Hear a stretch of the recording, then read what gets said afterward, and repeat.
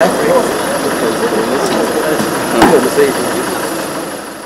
8 p.m. This is the time security patrols in and around Moroto town start. The joint patrols comprise of police officers, UPDF soldiers and members of the anti-stock theft unit. Before setting off, the officers take instructions from their commanders. In a single file formation, they routinely move from street to street in the town.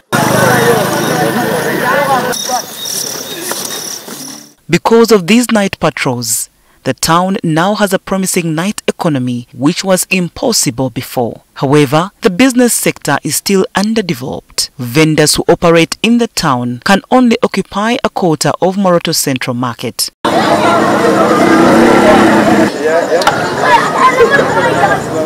Locals attribute the economic improvement in the area to government programs like Emyoga, Parish Development Model and Youth Livelihood Programs, among others. Well-lit streets, a paved road network and the installation of security cameras have also contributed to security in the area. Today we have 320 superior solar lights.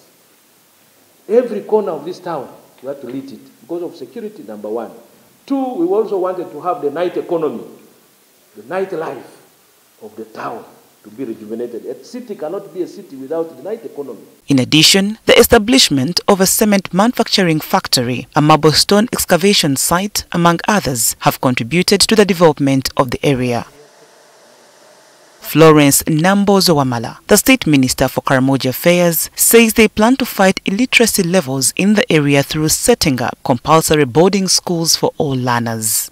I pray that you stand with us on that. We raised this at the regional parliamentary sitting recently, and most of you heard it. We plan to do that. That means we shall have to grow a lot more food. Nambozo, who apologized for the mistakes of her predecessors, pledges to stop the stealing of money and other resources meant for the development of Karamoja region.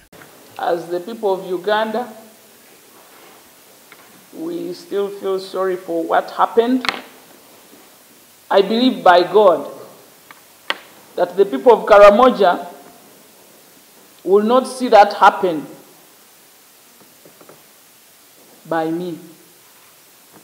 Under my leadership, not anywhere in this country, not anywhere in my life, will they see that happen by me.